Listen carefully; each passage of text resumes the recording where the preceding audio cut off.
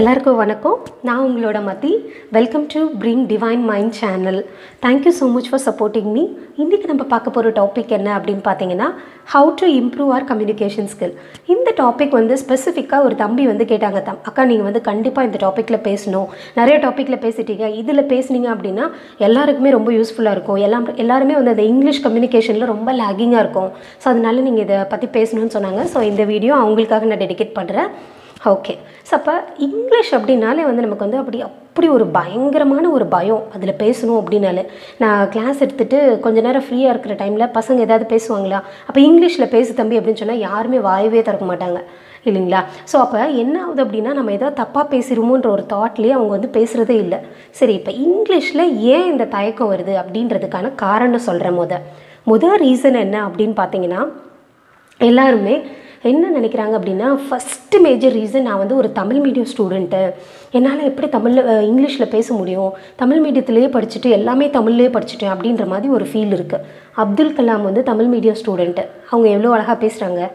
So அப்போ என்ன அப்படின்னா, நம்ம அந்த எண்ணத்துலேருந்து வெளியில் வரணும். தமிழ் மீடியம் ஸ்டூடெண்ட்டு, எனக்கு தெரிஞ்சு நிறைய தமிழ் மீடியம் ஸ்டூடெண்ட்ஸ் இது எக்ஸலண்ட்டாக இங்கிலீஷில் பேசுகிறாங்க சரிங்களா. ஸோ இப்போ அவங்க என்ன பண்ணியிருப்பாங்க அப்படின்னா, ப்ராக்டிஸ் பண்ணியிருப்பாங்க. அதுதான் நம்ம லேக் பண்ணுறோம் சரியா. ஸோ இப்போ ஒன்றும் இல்லை, இப்போ நம்ம தமிழில் கரெக்டாக பேசிகிட்டே இருக்கோம், ஆனால் இங்கிலீஷில் தப்பாக பேசினா யார் என்ன சொல்ல போகிறா?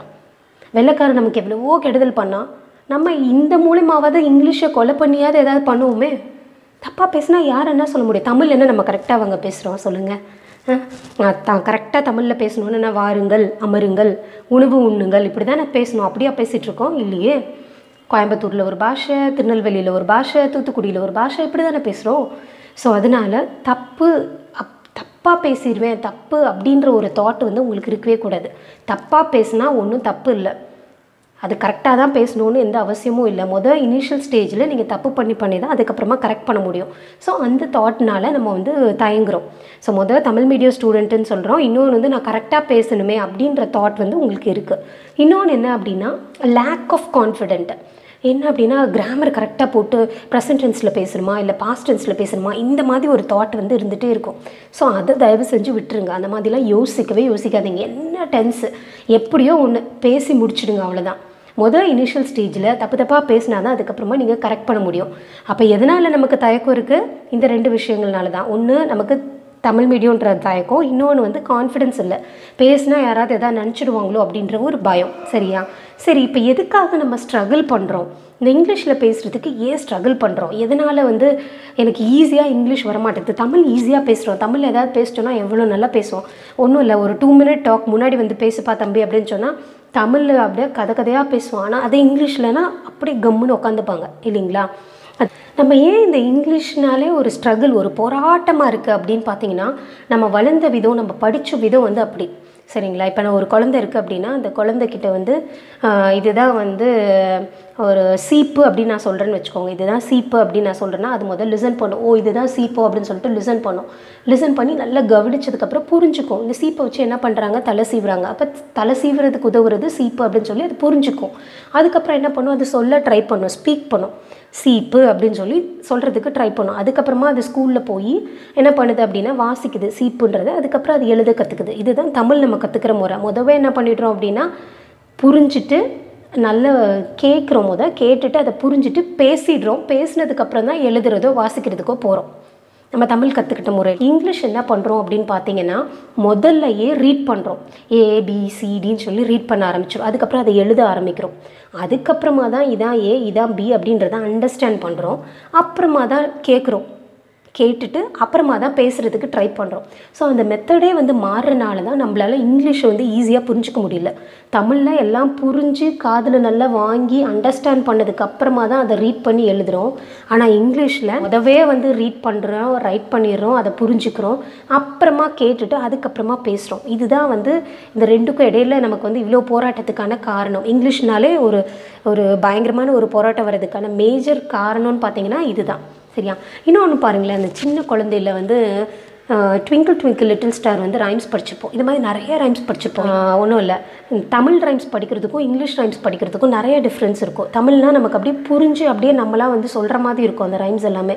அம்மா இங்கே வா வா, ஆசை முத்தம் தாத்தா, அந்த மாதிரி அது எல்லாமே நமக்கு புரிஞ்சு அண்டர்ஸ்டாண்ட் ஆகும். ஆனால் இப்போ பாருங்களேன், இங்கிலீஷ் ரைம்ஸ் எடுத்துக்கோங்க. Twinkle twinkle little star, have I wonder what you are, up above the world's sky, like a diamond இன் த ஸ்கைன்னு சொல்லுவோம்.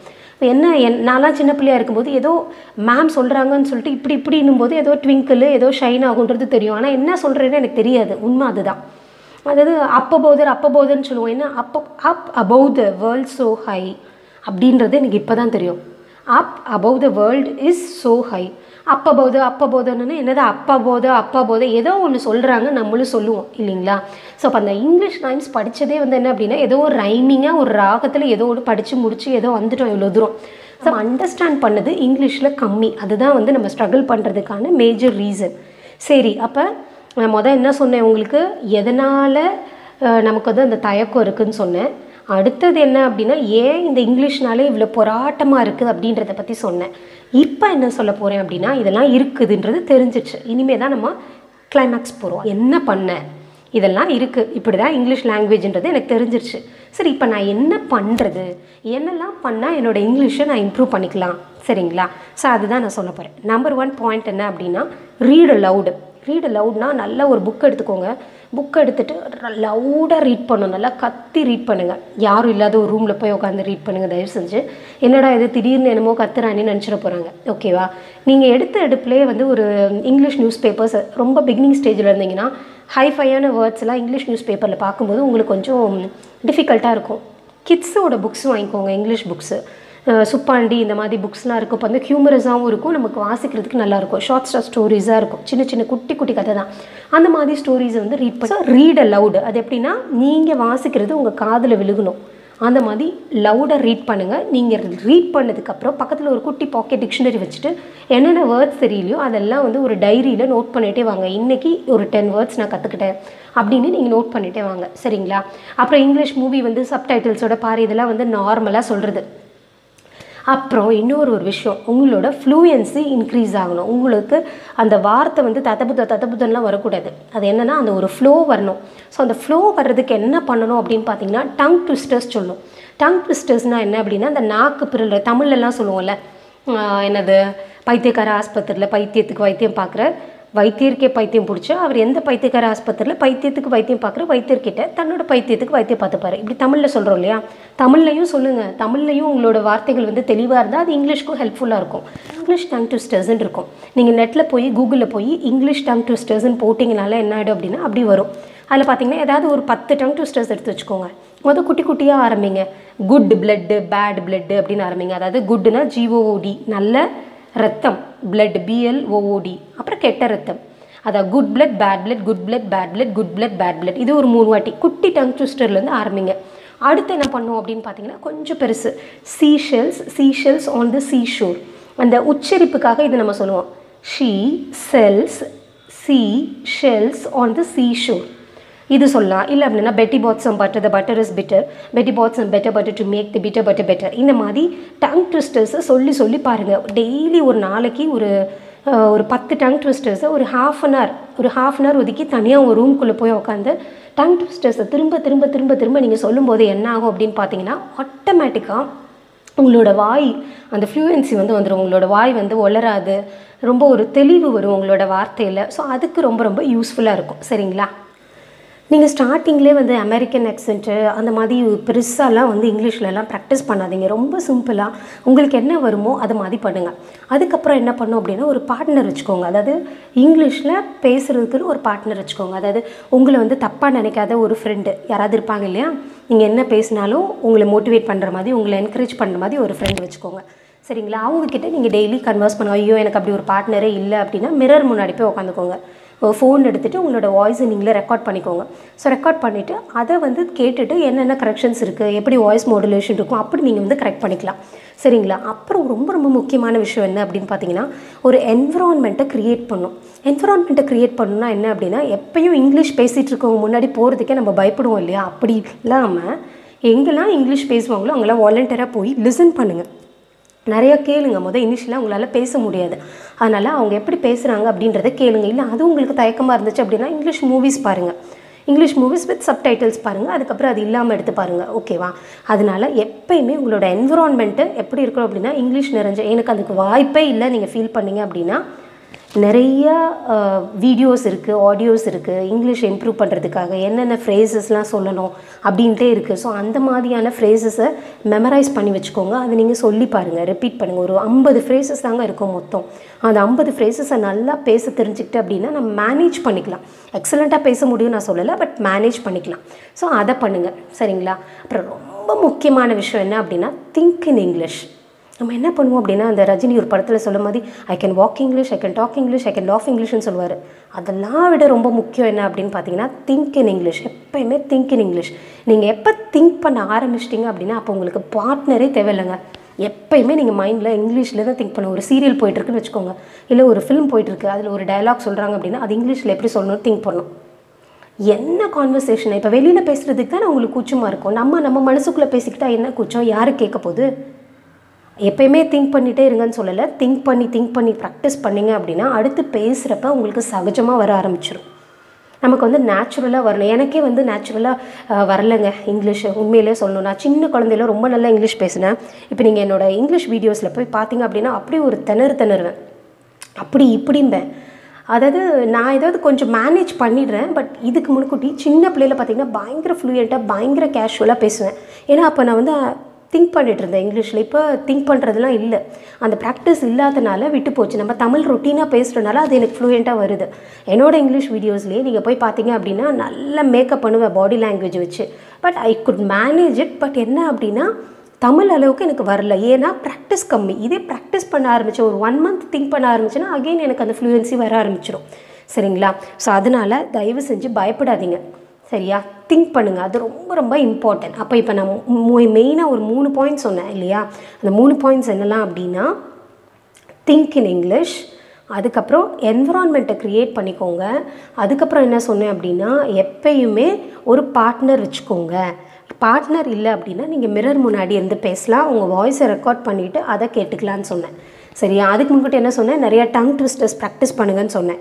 அதுக்கப்புறம் என்ன சொன்னேன், நிறைய ஃப்ரேசஸ் இருக்குது, ஒரு 50 ஃப்ரேசஸ் கிட்டே இருக்குது, இப்படி தான் இந்த சென்டென்ஸ் இருக்கணும் அப்படின்னு சொல்லிட்டு அந்த மாதிரி சென்டென்சஸை கொஞ்சம் நிறையா படித்து வச்சுக்கோங்க. அது டக்குன்னு நம்ம சொல்லும்போது நமக்கு ஈஸியாக வரும். ஸோ இதெல்லாம் நான் உங்களுக்கு கொடுக்கக்கூடிய டிப்ஸ். நீங்கள் சொல்கிறதெல்லாம் சரிதான் மேம், ஆனால் ஒரு நாள் பார்ப்பேன், இல்லை 2 நாள் பண்ணுவேன், அதுக்கப்புறம் பார்த்திங்கன்னா எனக்கு போர் அடிச்சிடும், எனக்கு எப்போ பார்த்தாலும் ஒரே எரிச்சலாக இருக்கும், இரிட்டேட்டிங்காக இருக்கும், போரிங்காக இருக்கும், புக் எடுத்தாலே இங்கிலீஷ் ரீட் பண்ணாலே தூக்கம் வந்துடும், இன்ட்ரெஸ்ட்டே இல்லை, அப்படி தானே சொல்கிறீங்க? அது ஏன் அப்படின்னு பார்த்தீங்கன்னா நமக்கு இன்ட்ரெஸ்டிங்காக ஏதாவது ஒரு விஷயம் பண்ணும்போது பிரெயினில் ஒரு கெமிக்கல்ஸ் ஸ்டிமுலேட் ஆகும். அதனால என்ன ஆகும் அப்படின்னா இன்னும் இன்ட்ரெஸ்டிங்காக எந்தூசியாஸ்டிக்காக அந்த வேலையை பார்ப்போம். ஏன் உங்களுக்கு அது அந்த தூக்கம் வருது அப்படின்னு பார்த்தீங்கன்னா உங்களுக்கு அந்த இன்ட்ரெஸ்ட்டு இல்லை. அந்த இன்ட்ரெஸ்ட்டை நம்ம தான் க்ரியேட் பண்ணணும். எப்படி க்ரியேட் பண்ணுறது அப்படின்னு பார்த்தீங்கன்னா உங்களுக்கு என்ன விஷயம் ரொம்ப பிடிக்குமோ அந்த விஷயத்தை இங்கிலீஷை ஜாயின் பண்ணிக்கோங்க அந்த விஷயத்தோட. எப்படி அப்படின்னு சொன்னால் இப்போ எனக்கு உங்களுக்கு கிரிக்கெட் வாட்ச் பண்ணுறது ரொம்ப பிடிக்கும்னு வச்சுக்கோங்க. ஸோ கிரிக்கெட் பார்த்துட்டு ஃப்ரெண்ட்ஸோட போய் டிஸ்கஸ் பண்ணுவீங்க, அப்படி இருந்துச்சு இப்படி இருந்துச்சு. ஸோ அப்போ அதை இங்கிலீஷில் சொல்லுங்கள். அதுக்கப்புறம் ஒரு ஃபிலிம் பிடிக்கிறீங்க, இப்போ ரஜினியோட ஃபேனோ இல்லை அஜித்தோட ஃபேனோ யாரோட ஃபேனாக வேணா இருக்கலாம், போய் படம் பார்க்குறீங்க, சீன் பை சீன் ரசித்து பார்த்துருப்பீங்க, அதை உடனே போய் ஃப்ரெண்ட்ஸோட ஷேர் பண்ணுவீங்க. ஸோ அதை என்ன பண்ணும் அப்படின்னு பார்த்தீங்கன்னா இங்கிலீஷில் ஷேர் பண்ண ட்ரை பண்ணுங்கள். அடுத்தது இப்போ எந்த விஷயம்னாலும் இந்த மாதிரி என்ன பண்ணோம் அப்படின்னா பிடிச்ச விஷயங்களை நம்ம இங்கிலீஷோட கனெக்ட் பண்ணிட்டோம் அப்படின்னா ஈஸியாக. இப்போ என்னோடய சன்லாம் இங்கிலீஷில் பேச தம்பினா பேச மாட்டான். கார்ட்டூனில் இருக்கக்கூடிய அந்த கேரக்டர்ஸ் பற்றி நான் கொஞ்சம் அப்படி இப்படின்னு கேட்டேன்னா அவள் அதை இங்கிலீஷில் சொல்கிறியா அப்படின்னு கேட்டால் அவன் சொல்ல ஆரம்பிச்சிடுவான். ஸோ அந்த மாதிரி எல்லாத்தையுமே நமக்கு பிடிச்சதோடு நம்ம அசோசியேட் பண்ணிட்டோம் அப்படின்னா போர் அடிக்காதுங்க. ஸோ அதுதான் உங்களுக்கு டிப்பு, சரியா? ஸோ அப்போ இங்கிலீஷை பிடிச்ச விதமாக நீங்கள் தான் மாற்றிக்கணும், சரிங்களா? ஸோ அடுத்தது இப்போ இதெல்லாம் நம்ம பண்ணுறோம், ஓகேவா? இது போக எனக்கு ஏதாவது இங்கிலீஷில் நான் பேசும்போது நான் ஸ்ட்ரகிள் பண்ணும்போது எனக்கு ஹெல்ப்ஃபுல்லாக இருக்கிறதுக்கு ஏதாவது டிப்ஸ் சொல்லுங்கள், மேனேஜ் பண்ணுறதுக்கு ஏதாவது டிப்ஸ் சொல்லுங்கள் அப்படின்னு சொன்னால் என்னென்ன சொல்லலாம் அப்படின்னா இங்கிலீஷில் 2 கம்யூனிகேஷன் சொல்லுவாங்க. இங்கிலீஷ்லன்னு இல்லை, பொதுவாகவே வெர்பல் அண்ட் நான் வெர்பல் கம்யூனிகேஷன் சொல்லுவோம். வெர்பல்னால் என்ன அப்படின்னா நம்ம யூஸ் பண்ணுற வேர்ட்ஸு, நம்மளோட வாய்ஸ் மாடுலேஷன், ஏற்ற இறக்கங்கள், அப்புறம் நம்ம என்னென்ன வேர்ட்ஸ் வொக்காபுலரிஸ் யூஸ் பண்ணுறோம் இதெல்லாம் பொறுத்தது தான் வேர்பல். நான் வெர்பல்னு ஒன்று இருக்குது, அதுக்கு எதுவுமே இல்லை, ஒன்றுமே இல்லைங்க. உங்களோட பாடி லாங்குவேஜ் ஓகேவா? ஸோ உங்கள் பாடி லாங்குவேஜை வச்சு நல்லா மேக்கப் பண்ணிட்டீங்க அப்படின்னா நீங்கள் என்ன பேசினாலும் அது வந்து வெளியில் தெரியாது, அது வந்து ஒரு தப்பாகவே வராது. ஸோ அப்போ வெர்பலுக்கு கொடுக்குற இம்பார்ட்டன்ஸ் மாதிரி நான் வெர்பலுக்கும் நீங்கள் அதிகமான இம்பார்ட்டன்ஸ் கொடுக்கணும். சரிங்களா? பாடி லாங்குவேஜ்லேயும் மேக்கப் பண்ணிடணும். அதுதான் வந்து ரொம்ப ரொம்ப இம்பார்ட்டன்ட். என்னோடய இங்கிலீஷ் வீடியோஸில் போய் பார்த்தீங்க அப்படின்னா அந்த வார்த்தை திணறுது அப்படின்னா நான் பாடி லாங்குவேஜ் வச்சு இப்படிம்பே ஏதாவது ஒன்று சொல்லும்போது ஆட்டோமேட்டிக்காக அந்த யோசிக்கிற டைமில் திரும்ப அந்த வேர்ட்ஸ் வந்துடும். தமிழ் அளவுக்கு ஃப்ளோ இல்லைனாலும் அந்த பாடி லாங்குவேஜ் வச்சு என்னால் மேக்கப் பண்ண முடியும். ஸோ அதுதான். அப்போ உங்களுக்கு வெர்பல் வேர்ட்ஸ் எப்போ வரலையோ அந்த டைமில் என்ன பண்ணும் அப்படின்னா you should use your body language. இப்படி சொல்லலாம் இந்த மாதிரி ஓப்பன் பாடி gestures, open body language use பண்ணிங்க அப்படின்னா அது வந்து கொஞ்சம் உங்களுக்கு ஒரு கான்ஃபிடென்ஸ் கொடுக்கும். அந்த வேர்டு வந்து அப்படி இழுத்துட்டு சீக்கிரம் வெளியில் வந்துடும். சரியா? இது ஒரு டிப்பு.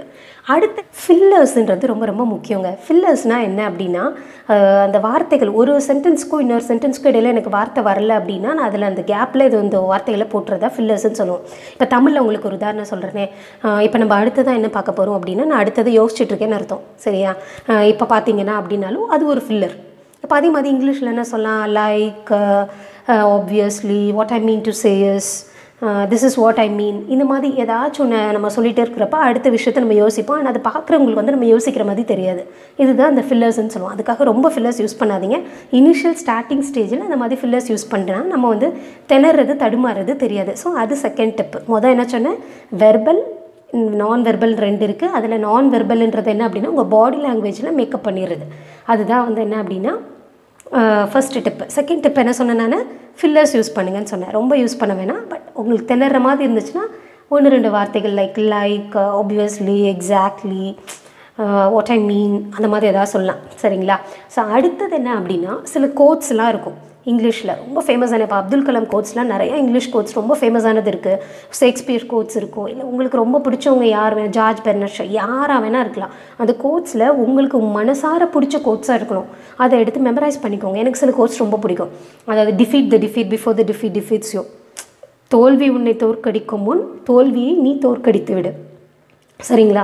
ஸோ அந்த மாதிரி உங்களுக்கு பிடிச்சது impossible it self says I ஆம் பாசிபிள். இப்போ என்னை வந்து ஒரு 100 கோட்ஸ் சொல்ல சொன்னீங்கன்னா நான் சொல்லிவிடுவேன். ஏன்னா எனக்கு அந்த கோட்ஸ் வந்து மனசார எனக்கு அந்த மீனிங் புரிஞ்சு என் மனசுக்குள்ளே போயிருக்கு. அந்த மாதிரி சில கோட்ஸ் படித்து வச்சுக்கோங்க.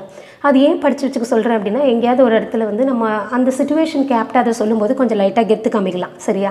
ஸோ அப்போ அந்த மாதிரி கோட்ஸை மெமரைஸ் பண்ணி வச்சுக்கோங்க. சும்மா ஏனோ தானான்னு மெமரைஸ் பண்ணாதீங்க. உங்களுக்கு பிடிச்சி ஆத்மார்த்தமாக அது மீனிங்ஃபுல்லாக அதை மனசில் ஏற்றிக்கோங்க. சரிங்களா? ஸோ இது வந்து 3வது டிப்பு. அடுத்தது என்ன அப்படின்னா கூகுள் டிரான்ஸ்லேட்டர் இருக்குது. எதாவது ஒரு வேர்டு தெரியலையா, டக்குன்னு கூகுள் டிரான்ஸ்லேட்டர் போய் டக்குன்னு போட்டு அந்த தமிழுக்கு இங்கிலீஷில் என்ன அப்படின்றத ஈஸியாக பார்த்துடலாம். இதான் 4வது டிப். 5வது பார்த்தீங்க அப்படின்னா ரொம்ப ரொம்ப முக்கியம். என்ன டிப்பு அப்படின்னு பார்த்தீங்கன்னா LSRW ஸ்கில்னு சொல்லுவோம். லிசனிங், எல்னா லிசனிங் கேட்குறது. அடுத்து பார்த்திங்கன்னா எஸ்னா ஸ்பீக்கிங் பேசுகிறது, ஆர்னா ரீடிங் வாசிக்கிறது, அண்ட் ரைட்னா ரைட்டிங். LSRW இந்த 4 ஸ்கில்லுமே ரொம்ப ரொம்ப முக்கியங்க. லிசனும் நல்லா பண்ணணும், பேசுகிறதும் நல்லா பேசணும், ஸ்பீக்கிங்கும் ரீட் பண்ணுறதும் நல்லா ரீட் பண்ண தெரிஞ்சிருக்கணும், ரைட்டிங்கும் நல்லா ஒரு லெட்டர் எழுத சொன்னாவோ ஏதாவது டிராஃப்ட் பண்ண சொன்னாவோ உங்களுக்கு நல்லா எழுத. 4 ஸ்கில்லுமே இம்பார்ட்டன்ட். ஆனால் எல்லாத்தையும் விட ரொம்ப ரொம்ப முக்கியமான ஸ்கில் என்ன அப்படின்னா லிசனிங் ஸ்கில். அந்த லிசனிங் ஸ்கில் இருந்தால் ஆட்டோமேட்டிக்காக ஸ்பீக்கிங் ஸ்கில் வந்துடும். உங்களுக்கு வந்து எழுதவே தெரியல, ரீட் பண்ணவே தெரியலனாலும் ப்ராப்ளம் இல்லை. இதுக்கு நான் ஒரு எக்ஸாம்பிள் சொல்கிறேன். என்னோடய ஹஸ்பண்ட் இருப்பாங்க. அவங்க வந்து பார்த்திங்க அப்படின்னா ரொம்ப நாளாக வந்து ஹிந்திக்காரங்களோட வந்து கம்யூனிகேஷனில் இருக்காங்க. பிஸ்னஸ்னால நார்த் சைட் பீப்புளோட தான் கம்யூனிகேட் பண்ணுவாங்க. அவங்களுக்கு வந்து ஹிந்தி எழுத தெரியாது, ஹிந்தி வந்து வாசிக்க தெரியாது. பட் அவங்க கூட பேசி பேசி பேசி பேசி அவங்க சொல்கிறத லிசன் பண்ணி என்ன ஆகும் அப்படின்னா அவங்க ஸ்பீக் பண்ண ஆரம்பிச்சிட்டாங்க. எக்ஸாக்டாக நல்லா பேசுவாங்கன்னெலாம் சொல்ல முடியாது. பட் என்ன அப்படின்னா மேனேஜ் பண்ணுற அளவுக்கு ரொம்ப ஃப்ளூயண்ட்டாக கடகடன்னு பேசுவாங்க. நான் பார்த்தீங்கன்னா 8 எக்ஸாம்ஸ்க்கு ஹிந்தியில் முடிச்சிருக்கேன். ஆனால் எனக்கு அந்த ஃப்ளூயன்சி வராது. ஏன் அப்படின்னா எனக்கு அந்த லிசனிங் எக்ஸ்பீரியன்ஸும் இல்லை, அவங்களோட பேசின எக்ஸ்பீரியன்ஸும் இல்லை. ஸோ அப்போ நான் என்ன தான் வாசிக்க தெரிஞ்சு நான் 8 எக்ஸாமும் பாஸ் பண்ணாலும் எனக்கு என்ன தான் எழுத தெரிஞ்சாலும் எனக்கு அந்த ஸ்கில் வரல இல்லைங்களா? ஸோ அப்போ ரொம்ப முக்கியமான ஸ்கில்லுன்னு அப்படின்னா லிசனிங்கில் நீங்கள் வந்து ரொம்ப எப்போ பார்த்தாலும் இங்கிலீஷ் ரிலேட்டடாகவே இங்கிலீஷ் நியூஸ் கேட்குறது, இங்கிலீஷ் ஃபிலிம் பார்க்குறது, நிறைய லிசன் பண்ணிகிட்டே இருந்தீங்க அப்படின்னா ஆட்டோமேட்டிக்காக ஸ்பீக்கிங் ஸ்கில் வந்து சீக்கிரமாக வந்துடும். சரிங்களா? ஸோ அதுதான் வந்து என்ன அப்படின்னா உங்களோட இங்கிலீஷ் ஈஸியாக கற்றுக்கிறதுக்கான சீக்ரெட். இப்போ லாஸ்ட்டாக நான் சொன்னதை வந்து ரீகால் பண்ணுறேன். நான் வெர்பல் கம்யூனிகேஷன் ரொம்ப முக்கியம். அதாவது பாடி லாங்குவேஜில் மேக்கப் பண்ணிக்கோங்க. இதுதான் நான் கொடுக்குற டிப்பு. அடுத்து என்ன சொன்னேன் அப்படின்னா ஃபில்லர்ஸ் யூஸ் பண்ணுங்கன்னு சொன்னேன். அங்கங்கே நடுவில் கொஞ்சம் வேர்ட்ஸை போட்டுக்கோங்கன்னு சொன்னேன். மூணாவதாக என்ன சொன்னேன் அப்படின்னா ஈஸியாக மெமரைஸ் பண்ணிக்கிறதுக்கு சில கோட்ஸ் வச்சுக்கோங்க. அப்போ எங்கேயாவது நம்ம வந்து வார்த்தைகள் எல்லாம் திணறும் போது அந்த கோட்ஸை வந்து ஈஸியாக யூஸ் பண்ணிக்கலான்னு சொன்னேன். அடுத்தது கூகுள் டிரான்ஸ்லேட்டரோட ஹெல்ப் வச்சுக்கோங்கன்னு சொன்னேன். அதுக்கப்புறம் என்ன சொன்னேன் அப்படின்னா LSRW ஸ்கில், இந்த 4 அதில் ரொம்ப முக்கியமானது லிசனிங்கு, அதனால் உங்களோட ஸ்பீக்கிங்கை இம்ப்ரூவ் பண்ணலான்னு சொன்னேன். சரியா? இது வந்து இதோட முடிகிற விஷயம்லாம் கிடையாதுங்க. இது வந்து ஒரு பெரிய வேகான ஒரு இது. அதனால் இது ரிலேட்டடாக அடுத்து வர வீடியோஸில் நான் உங்களுக்கு நிறையா சொல்கிறேன். சரிங்களா? Thank you so much for your patience listening. Thank you.